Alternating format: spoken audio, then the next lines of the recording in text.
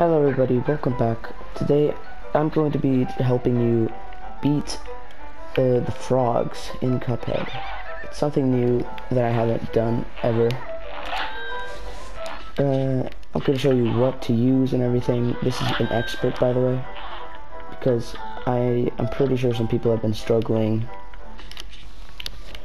What you want to use, by the way, if you don't have everything from the shop already, then you should go buy that now. Or if you just have these, luckily, then use these.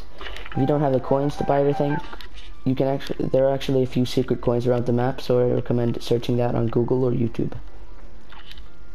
So anyways, surprisingly enough, use lobber and roundabout. I'm gonna be showing you why these are so great in a second. Then for super, use energy beam, and charm, use coffee.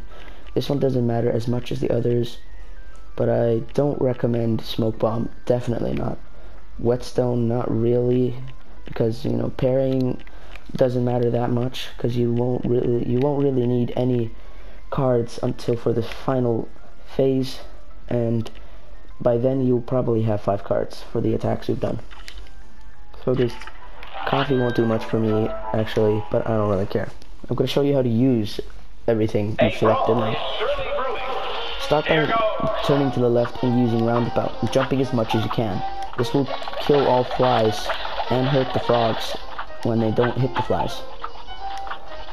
Jumping as much as you can will hit more flies, and then avoid the lower frog's attack. This means that the fly can't interrupt you while you're avoiding the lower frog's attacks, because you're killing them with your roundabout.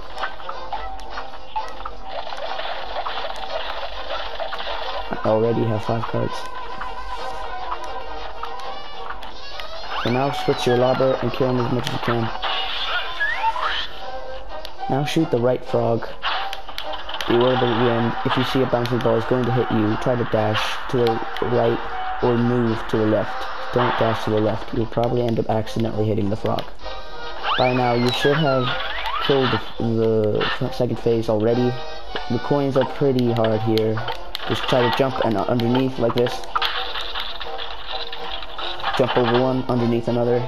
Now switch to a roundabout if you don't have it already. And the bull attack. Stay to the left. This will hurt the boss.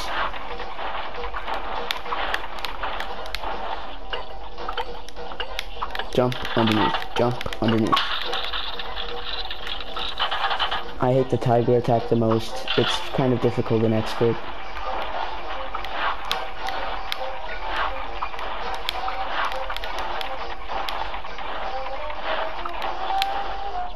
There we go. Sadly, a coin did hit me there. Okay, it's the tiger attack now.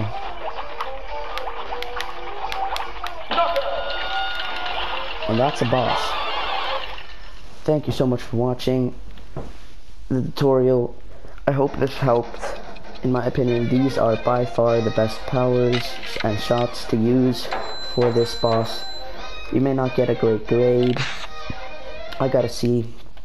That's not too bad. But you do get this beautiful flag with the golden cup. Thank you all so much for watching. If you want me to do more tutorial videos, then leave a like. I might make another one today. These don't take that much time to make, and they're pretty fun to make, helping others. Thank you all so much, and I'll see y'all. Bye bye.